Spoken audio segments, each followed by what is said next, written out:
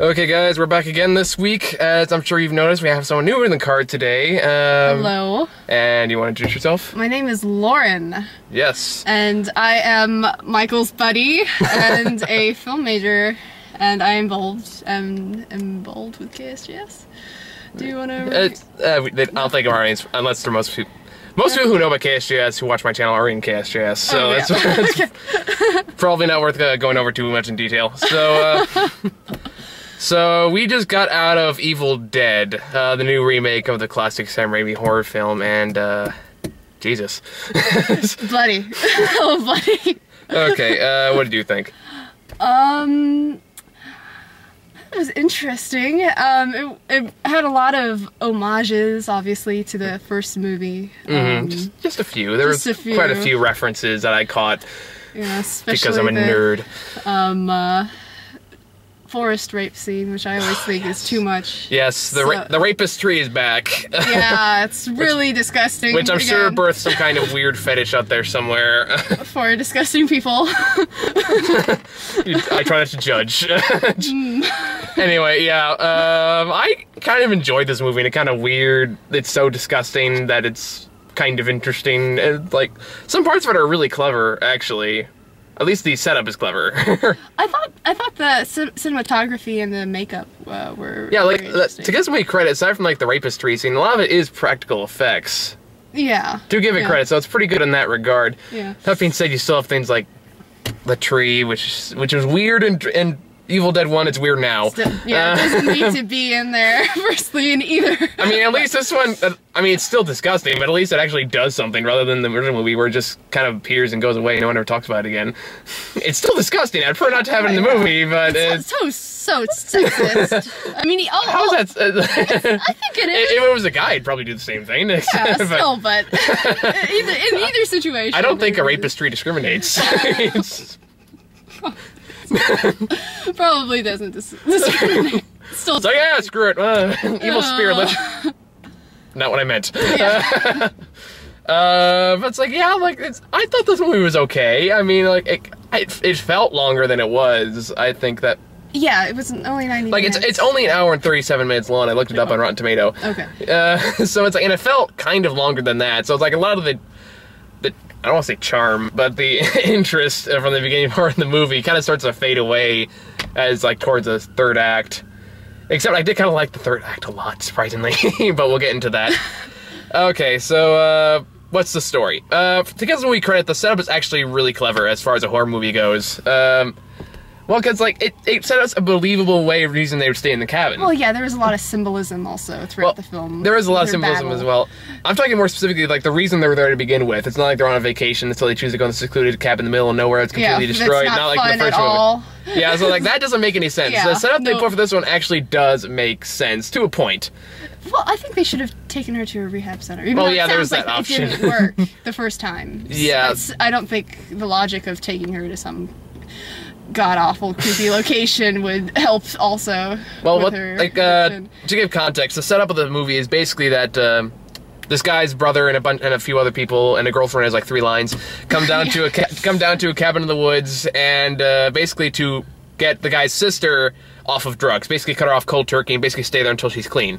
Yeah. That's pretty much and that's actually a pretty clever setup because that would that explains why the character brushed off some of her bizarre behavior and like why she would be screaming, why she would be like start acting weirdly until the whole thing just blows up in their face. Yeah. But that's actually pretty clever. That actually kind of makes it work in that sense. Unfortunately, towards the halfway point, it kind of drops this for fairly obvious reasons. But yeah, because of all the violence and the blood. and oh, good God, is there a lot of it? I wonder how many gallons they used. I think at least like 500. Seemed like it. Especially towards the very end, and again, we'll get to that point. But while they're there going cold turkey, they find the Necronomicon. They don't actually call it that in this movie, but you know, everyone who's watched the Evil Dead franchise knows it's the Necronomicon. You say it so fast. You're an expert at that. I'm a nerd. I've watched Army of Darkness quite a few times. But, yeah, so some find it, and this dumbass history teacher decides, you know what, even though it's covered in barbed wire, and props for that, by the way, I thought that was actually a very nice touch, where it's like, basically the whole thing's like, do not read this book. It is evil. Yeah. It's covered in leather. It has barbed wire wrapped around it. Tape. Like tape and everything. And that leads me to another point. I'll get to that concerning tape. But you know what I'm talking about. But so it's like barbed wire. This guy goes to trouble apparently not heeding any of these warnings. Cuts up on the barbed wire, opens up the book, and looks inside and just says, "Do not read this. Do not even look at it. Just throw it away. Do not touch this thing." And he still reads it like an idiot. Like I had all those similar reactions to things throughout the whole film. Yeah, like all this stupid compassion for someone that's going to kill you. Like it did commit the horror sin, the horror cliche that I'm never a big fan of, which is after a certain point you're too dumb to not. You're just too stupid to live. You needed a little mix of Taken in there to just like kill. Taken. That I'm just gonna kill you. So yeah, naturally the dumbass reads the book. The spirit possesses the sister. I think it was her name, Mia. I think it was Mia. Yeah, I can check right now. It's not that important. Okay. We'll call her Evil Chick. Yes. So she possesses the sister chick via the rapist tree. I don't feel good about that. Absolutely disgusting. Yeah, and but unnecessary. I think you and I kind of looked at each other like, this is wrong. Yeah. I don't get the point. Whoever thought that up has... Sam Raimi. He wrote the original script, so clearly the rapist tree was his idea. We're talking more about the rapist tree than we are about the actual movie. Well, just that part I don't like. It pisses me off in some way. If it was even a male, it would still piss me off. It's just wrong on so many levels. If it was a male, I guarantee every guy in the audience would go, oh! I agree. But yeah, so, and then of course everything hits the fan, everyone starts dying one by one. You know the horror drill. Everyone's been seeing at least one horror movie. You know how it goes. Yeah. It pretty much falls it to the letter. Although I'll give these guys credit, like, they were a little proactive in how they did things. Well, at least, some still acted like complete morons, but at least after the girl came out of the basement the second time, they chained down the frickin' basement. Yeah. They did that in the first movie. Yeah, they did. I think the chain was already there in the first movie, so it's like, we're just gonna finish this job that someone started here. Yeah, exactly. So at this point, it's like, no, we're gonna just and just locks it down. Looks like he had experience doing that, which was a little and creepy. here's the thing that kind of bugged me a little bit. I think it had a feeling it bugged you too, because you kind of went a mini rant while we were sitting in the movie theater. Yeah. It's the fact that these people can take a lot of abuse. I know. And somehow just walk around like, meh, no big deal. I can take a few more. Bring it. Come on. Especially the history teacher character. The history teacher just would not die. Like, this is black girl in the movie that's first one to die. I thought for sure it was gonna be the blonde chick, but, she's the one that dies first. She does it by a pretty gruesome way. She cuts off, like, half her face, and then she kind of goes after the history teacher.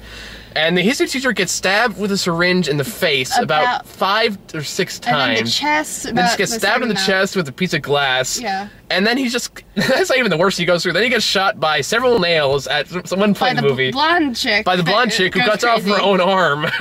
And then gets her arm shot off. Yeah, like I cut the card off the arm as a reference to Evil Dead 2. I called that was like, okay, that's a nice little touch. It's much more gruesome than Evil Dead 2, but it's a nice touch. But where was I going with this? Oh yeah, so he gets shot by the nails, in hands, face, chest, everywhere. And then he gets the girl with the blonde girl grabs a crowbar and then like basically breaks his freaking hand off. Yes. And yet, what else happened? He gets hit twice in the head, and she whacks him also in the chest area too, which is and then absolutely disgusting. There's one point like the black chick throws him against the toilet, like in the spine of his back. Yeah, it looked like. And then roll over. It's like, dude, how are you not dead? And yet he still kind of walks it off like whatever, and then to like save the brother guy again, like in the third act, right before everything just went completely nuts. But even beforehand, he got stabbed, like, I thought he got stabbed in the heart and he was going to die right there. Yeah, that's what I thought too, but then it was like, no, it's okay. We got duct tape. Like 5 strips of duct tape on his chest. And like, you're fine. You're walking off. All right, this is enough. Like, this is blood spurting out of his chest. And like, you're good. Dead. You're good. And I heard you got a mini rant next to me, like, you know, this artery is still probably cut. You know, you can go in there and I thought he got stabbed in the heart, and I thought he was I thought so too. It looked like it. It looked like it was in the right spot. But that wasn't the only time they did that too. When the blonde girl chops off her arm too, they wrap it up in duct tape. Yeah. So it was like, you're okay now, just walk it off. Like, these people have the most astounding willpower I have ever seen in a horror movie. Yes, and cauterization too. And cauterization, yeah, it's nothing short of astounding. That none of them died way earlier. And there's also I mentioned her a few times, like a blonde chick in the movie who's supposed to be like the girlfriend, but she has, I think, 3 lines through the whole movie. In fact, until she said something right before she got possessed, her arm got possessed, I forgot she was there. yeah, she really didn't serve a purpose until the end. She just served as even then she's just another monster. That was pretty much what her purpose there was to be. It's like, I was like, oh, you're still here. Okay, I guess it's your time to die. Well, she didn't really serve much of a plot. No, like, she's like, God bless them, they tried to establish a relationship between the two very briefly, but mostly it was just them calling each other baby. That was about the most development they got in their relationship. Yeah. Really. Yeah. She didn't get much airplay, sadly. It's like, we were talking about this a bit earlier. It's like, but surprisingly in this movie, it did not use a lot of CGI. Much, really. I think aside from the tree thing, like maybe some blood that squirted out of the other girl's arm, like, there wasn't much special effects. Well, you can see in some like landscapes that it was most likely doctored. Yeah, probably a little bit of green screen in there, but it's like even then, like it does pay a good homage to the original Evil Dead. Although, even though I'm not a huge fan of the first Evil Dead, I think the sequel is much 10 times better. It's like I don't think it's as good. From like a story point of view. Well, it's just a story point is like it does. The thing about this movie and the original Evil Dead is Evil Dead has a certain campiness value. Oh yeah, like that makes it fun. And this one, it takes itself a lot more seriously. And granted, there are still some very cheesy parts. And I was laughing. We were both of us laughed quite a bit at it. You laughed more than I did. I was a little surprised. I was like, really? When I watch horror films, I can't take it seriously. Or you just get depressed. Or you're like, oh. Yeah, there's like kind of like that. Yeah, so much. God. A lot of dismemberment, and painful injuries too. Just getting cut. They really emphasized pain in this movie. There are very unique ways to kill people. I will give them that much. By slow and painful and horrible dismemberment. Yeah. Like when the girl gets possessed, like starts burning her skin in the shower. Like another girl cuts her face up with a piece of glass. Yeah, it's horrible. And then the guy, I forgot about this. The history guy trips on a piece of her skin and then hits the toilet. Oh, that was, Like when the first order, bathroom scene. Yeah. It's like, that's pretty messed up. Yeah. Yeah, the only bathroom scene that I thought was as messed up as that was from that Stephen King movie with the Dreamcatcher. Oh, I don't think I ever saw that one. You never saw that? No. Oh, you have to see that scene. It's horrible what happens to that character in that bathroom. That's the only thing that I think. Okay, well that's good to know. Well, questionable about it now. But it's like, and then the history teacher has the nerve after basically causing all this crap to basically keep saying, it's like, do we look okay? Does everything seem okay? You're not helping. Yeah. And then that being said, he was the only one that had any sort of logic in the movie. Yeah, he was the only one that was like anti this crazy possessed. And there are some parts where it's like, there's some parts like the CW guy said stuff that was so stupid. He looks like he should be on CW. Like the brother guy, he looks like he should be on CW. That's all I could think of. As soon as he's interested, like, oh, so aren't you late for like Supernatural or something? Or Smallville or Arrow, whatever the hell's playing on that station now. I think he was in. He's going to be in the host of the new Stephanie Meyer franchise. Okay. Yeah, I think he's one of the characters. Yeah, we skipped that one for good reason. Oh. I'm sorry, I cannot support Stephanie Meyer. It's no. I'm not doing it. That being said, if it does actually take off, I might have no other choice. But anyway, like there's some part like that was the point I was like, what? Was the part where like 2/3 away from the movie, once basically of course all the shit is at the fan, they sort of realize they basically have to burn the whole place down. He says, you need to kill her, it's the only way to save her. And then he goes, like, maybe she's not possessed. Maybe she's just crazy. Maybe she just needs talking to. It's like, are you kidding me? Have you not been paying attention for the last hour? No observational skills whatsoever. No, clearly. I mean, I get the whole denial and stress thing. I was like, there's a point where you're like, yeah. Even the history character started laughing because it's like, do you realize just how stupid what you just said sounds? Yeah. Yeah. Oh, God. Yeah, that was a really bad conflict right there, and that was stupid. The girlfriend did the same thing too, and she was beckoning her into the basement. Yeah, I forgot about that scene. Was just, and that led up to another messed up moment. Yeah, that was another something starting to become the rape tree. Yeah, after that point, there's nothing that tops that really in terms of gross factor. So after that, like everything else, you kind of just come desensitized to everything else that's in the movie. Yeah. Because after that, it started not to matter anymore. Because you just kind of got used to it.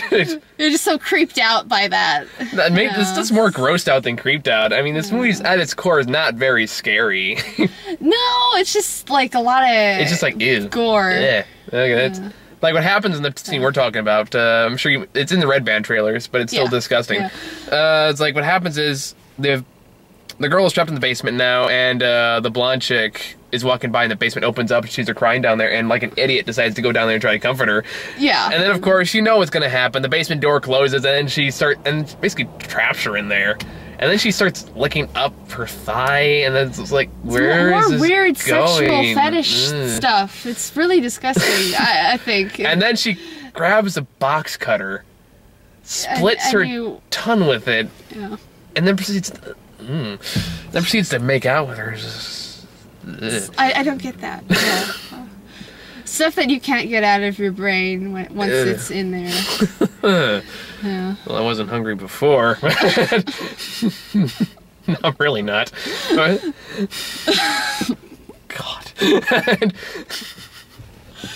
You can't top that. Like, that's really what it is. You can't top that. So anything after that, it's out. Like, after that, everything else is just like, okay, sure, now she has nails in her face. Big whoop. Yeah, it's interesting how that happens. It just becomes desensitized to it. After that, nothing else could top it. It's like, towards the very end, I actually really had a strange enjoyment with the finale, because I think that's kind of what had most fun with itself. With all the brain that's bloody. What happens towards the very end of the movie. Spoiler alert, obviously, if you've gotten to this point, you know. If you watch my videos, you know I spoil everything. Yeah. What happens towards the very end of the movie? There's a passage in the book that the history guy reads that says if the spirit consumes 5 souls, the skies will rain blood, and the evil will rise. And by the way, the evil picture they have with the corpse rising was the same cover with original Evil Dead. That was a nice touch. Yeah, that was. I caught that. I was like, oh, that's pretty sneaky movie. And of course, they had like all the camera shots in the original Evil Dead. You know, they could zoom through the forest and all that stuff. That was also a nice touch. Stuff like that I liked. But anyway, back to the point I was making here. So of course, like all 5 characters either die or get possessed in this movie, and then of course the evil person who looks like Mia, which I guess was kind of supposed to be the point. I don't know if that was. I think so. I think that was probably intentional, but then she rises up, and then it starts raining blood. And you have this finale with Mia, who surprisingly survives her possession after being buried alive, and then they pull some bullshit like resurrection thing. And she's suddenly okay. Her face is okay. Look, There's no injury. I feel like I should provide slightly more context, because I feel like I just jumped a whole bridge there. Yeah. So, like, first off, the guy does a really stupid thing, where it's like he has a chance to kill her and he doesn't do it, because like he's basically, after history guy is basically, you think he's gonna die, although surprisingly he doesn't. He's trying to say, okay, I'm gonna burn this whole place down, just kill her with it. Like, okay, that's actually a smart thing to do, but then he goes like, no, I'm gonna save you, and then he just tries and like makes this makeshift defibrillator. Which doesn't look like it would. No, I seriously doubt it. It looks like a combination between like something you see in a Saw movie and Pulp Fiction. Yeah. But by like taping 2 syringes together with a bunch of wires that was around a battery, and they teased the chainsaw. I thought that was such a shameless tease. Yeah. They showed the chainsaw. I was like, oh, you bastards! You show me that and you don't use it. That's just mean. Well, they used it later, but again, we're getting to that. Yeah. Soon. So yeah, he goes down to the basement, kind of like a badass, to give him some credit. And then of course they go through that. So in the book it says you can only kill a possessed person in 3 ways, or free her from her spirit, whatever. If you bury her alive, you either dismember her or you burn her.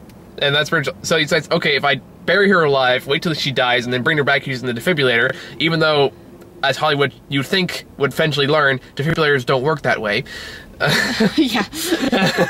They had a lot of medical things. Right? Yeah, it's they like needed like a consultant. Like, quick, she's bleeding out. Get the duct tape. It's a movie. Like that's what this movie taught me. This movie taught me is get the duct tape whenever someone's going to die, and call your mother. That's the thing.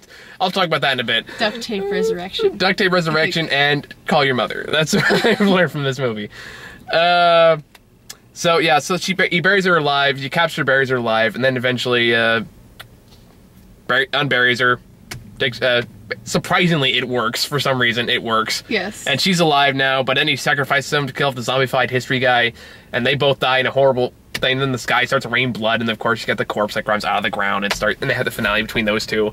Yeah. And it ends in an admittedly awesome way. To give the movie some credit, is it pays homage to Bruce Campbell, the class. Of course, you'd have to an Evil Dead remake. Yeah. By basically having every one person in this movie do something that he did in the original movies. Which makes me I kind of want to see him in like the corners like, I did all this myself. What are you guys struggling with? But, so yeah, it's, you have that little chase. It has some stupid things where she waits around for no apparent reason, and then of course wasting time. The wasting time, then the zombie comes up and catches up with her, and then eventually what happens is she hides under her car to get away from the zombie. Which didn't make sense, because you would want to stand up to start a... Yeah, but she grabs the chainsaw, was like, yes, and cuts off one of her legs, and then she rolls out under the car, in which case the zombie proceeds to grab the car, basically just throw it on her, lands on her arm. Yeah. And what has to be the most astounding sense of willpower I've ever seen. Yes, and makeup. And makeup. Yeah, the prosthetics are really good. Yeah. Rips her own arm off, grabs the chainsaw, mounts it on it, and then proceeds to, like, hack it right down the middle. And just, like, the bloodiest scene in which I just started cracking up, because at that point it just gotten so ridiculous that there's no way you couldn't... It was a fountain! Yeah. It had to have been a fountain. I kind of wanted to see, like a little, like, picture for Waterworld pop up in the corner. Come this Halloween for the Evil Dead ride. I really want to know how they built that set, because you'd have to have so many ducks for the blood. No kidding. It's really good prosthetics. See that is. I bet they probably just make like 2 like foam molds or something, like whatever the hell they use to make fake bodies, rubber molds, and just put like a fountain right down the middle. Yeah. Okay, so apparently we lost the rest of the internal memory in the camera. I did not realize this and did not check it before we started recording, which I will not do again. So, cool. We were talking about Waterworld fountain placement inside the corpse. A feat of engineering, I have to say. But I did like that little touch with the Bruce Campbell chainsaw down the middle. I thought that was like a good way to end it, at least as far as that goes. I thought this movie would end like when the zombie came up. I thought that for sure was going to end right there. Yeah, I thought it was going to end like with a hook of some sort. And yeah, like I thought it was going to end in a cliffhanger. Yeah, it kind of does in the post-credits scene, but we'll talk about that later. Which that was awesome. Yeah. But yeah, so. And then there's the second thing I learned from the movie is call your mother. The reason I say that is because the big emotional hook of this movie is between the 2 main characters is the brother and sister, and basically the brother left his sister behind to take care of his dying mother. Pretty much just abandons him, basically. So that's presumptually why she eventually turned to drugs and why she eventually had to be there to begin with. So, the moral of the story is call your mother or visit her if she's going to die soon. Don't be a douche and just take off. Otherwise, you'll be possessed by evil spirits. Agreed. That's what I learned from this. So, if you don't believe me, go and take your chance to see what happens. Maybe you'll end up in Evil Dead 3. Yeah. It's like, that's, yeah. Is there anything else to say about this? Besides that moral cliffhanger type thing with the story, I also thought that it had a lot of like dialogue about I'm trying to choose a word here. Dialogue? Dialogue about like addiction, because everyone that she knew, she pushed away, and they all died. So I thought in like in a weird kind of parallel, that actually kind of works. Use this for your essays, kids. That being said, if you're doing an essay about Evil Dead, your teacher might be raising some eyebrows already. Yes. All I'm saying. But that's actually a fairly decent point. Probably, I'm not sure if that was intentional or if I just kind of. It's probably something that occurred to me. Oh yeah, and in my brain. And the character, the person gets possessed, like when she's possessed, basically goes full exorcist on everybody. Yeah. For a while, like see your mother in hell and stuff like that. You're all going to die. You're all going to die tonight. And so a lot of it was creepy. All the dark parts were silly, but some was creepy. The contacts, if nothing else, were creepy. Oh yeah, yeah. And it doesn't look like this one had nearly the same insane production story that the original Evil Dead had. I don't know if you know those stories. I watched the first one. I still have to watch the second one. Well, the second one is awesome. But anyway, I know we're getting off topic, but you should be used to it by now. What happened? Okay. The original Evil Dead production, what happened is apparently they only had like maybe like 100,000 to make it or something like that. Maybe not 100,000, maybe more than that. But either way, something ridiculously low budget. Yeah. Yeah. So basically, this is Sam Raimi's first movie, so he didn't know anything about proper production values. So there's a scene where the possessed girl is trying to slash Bruce Campbell with a knife, real knife, and the girl with the contacts can't see. Oh, are you serious? I am serious. So basically, it was Bruce Campbell. It was her job to slash Bruce Campbell, and it's Bruce Campbell's job not to die. Poor guy. That's terrible. And when they smashed cameras through glass, that was real glass. Oh, did they have to get new cameras, or did they just? No, like not the lens, like the glass windows. When they crashed cameras through windows, that was real. That was a real glass window. That was in like. That's probably what they had at their beck and call to use, or but no, like most of the studios use fake glass, and just so no one hurts themselves, and then just like to afford for their $100,000 budget. Yeah, so they had nothing to work with pretty much, and then like Bruce Campbell apparently at one point like twisted his ankle, and they kept poking at it with a stick to keep that game going. That's terrible. And I think one of the producers says, if my actor doesn't bleed, I don't think I'm getting the most out of him. so it's like, there you go. And next time the movie, just remember, it can always be worse. Yeah. On that note, I think I've said pretty much most of everything I've had to say about the movie. So I think, unless you have something else to add, I think we should move on to trailers. Okay. I think I'm good. So we got a trailer. What was the first one we got? It was Fast and Furious. Yes, we got a trailer for Fast and Furious 6. I still can't believe there's 6 of these things. It still looks kind of fun in a ridiculous kind of way. There you go. Not sure what that contributed. I think it's like we have the Star Wars text. It comes scrolling down. Dun, dun, dun, dun, dun, Fast and Furious 6. But it has Dwayne Johnson, it has Vin Diesel. You kind of know what you're going to say. And cars, a lot of pretty cars, and a tank on a freeway, which looks awesome, even though it destroyed a bridge. A destroyed bridge. Oh, that was one other thing I kind of liked, going back to Evil Dead for a little bit, is they actually kind of had a fairly logical reason why they couldn't get off rather than the original. The flood, yeah. The flood makes more sense, just the bridge being gone, like it was in the original Evil Dead. Yeah. So that was like, okay, that's a nice touch. But anyway, back to Fast and Furious 6. Like, it looks so stupid, but it could be fun. Yeah. If you embrace the stupidity, just accept the stupidity and just go along with it. I watch it for the cars. There's that too. It's like if you have a movie that involves an action sequence where 2 cars are somehow keeping up with the plane that they drag to the ground when another car bursts in front of the nose. Which is physically impossible. And because the plane is on fire. Because the movie is concerned about realism, I have a feeling. When you have a fast-moving tank on a freeway, yeah. But it's like, if it just goes in that direction, if it's absurd as that shot, it could actually be fun, like the A-Team kind of was for me. But yeah. Then we got for The Conjuring, which I've gotten before. I think for Hansel and Gretel, I got that one actually. It's been a long time since I've seen it. Yeah. It's like it's a movie. It's like a horror film. It's a standard horror movie. It doesn't look like anything spectacular, so it's like not much really to go on except look, you can clap. There's a part of me I wanted to if there was no one else in the theater, I just got my car doors locked automatically. There's a part like if there's no one else in the theater, probably just gonna if they're happy and you know it, clap your hands. Just stupid, but it would have been fun. Oh, Kick-Ass 2. Yes, we got Kick-Ass 2. Not the Red Band one, unfortunately. The Red Band one is funnier. But you know what? I'm actually looking forward to this movie. Same here. Like, I like the first Kick-Ass. It hasn't really aged all that well if you watch it now. But, I don't know, there's a lot of the jokes that just don't really seem to be as solid as they were when you first... I haven't rewatched it, so... Yeah, so...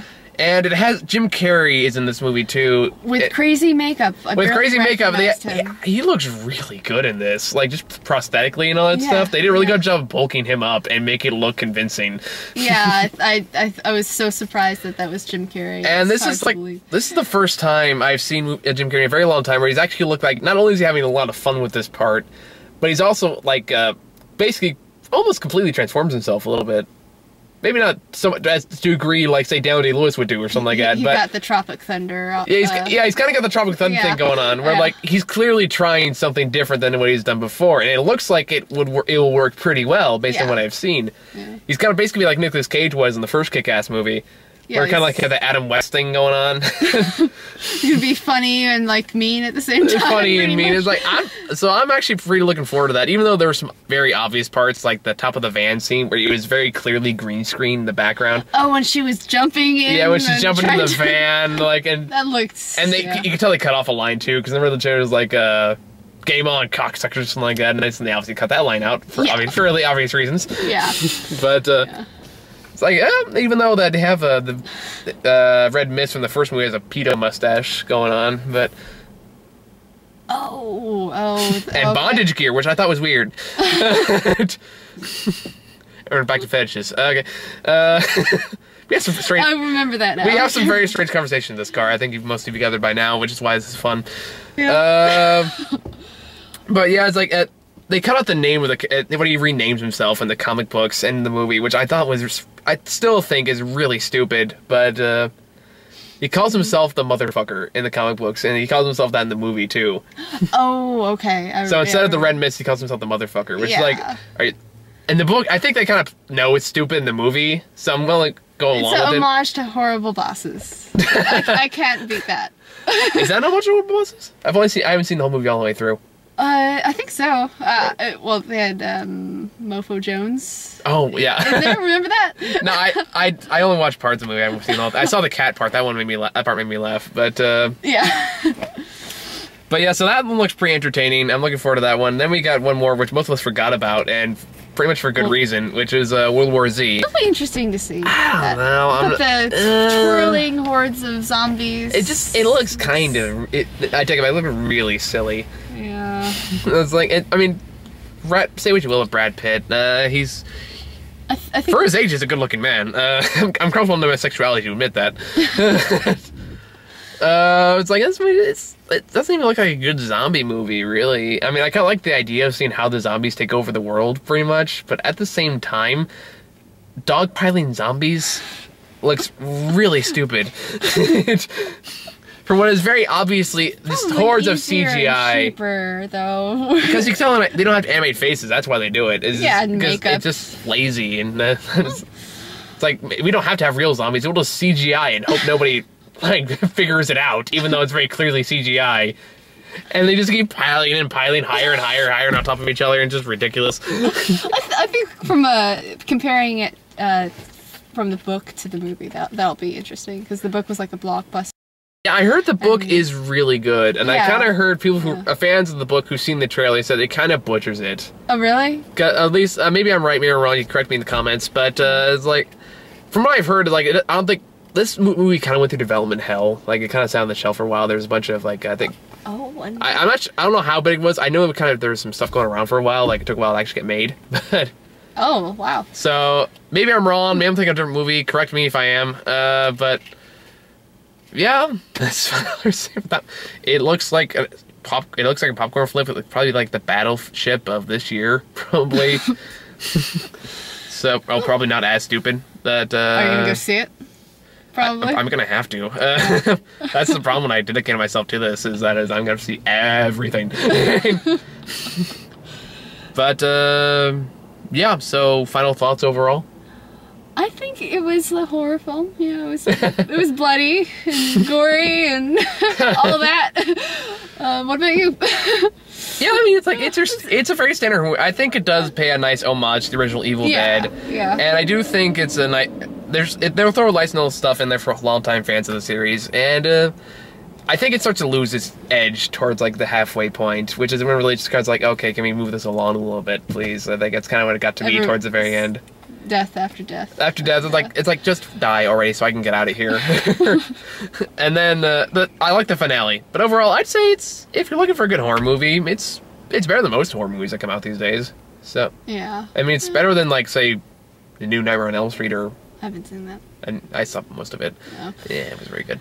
But it's better than most hack and slash movies. If you really need gore porn, you can't really go wrong. I kind of, yeah.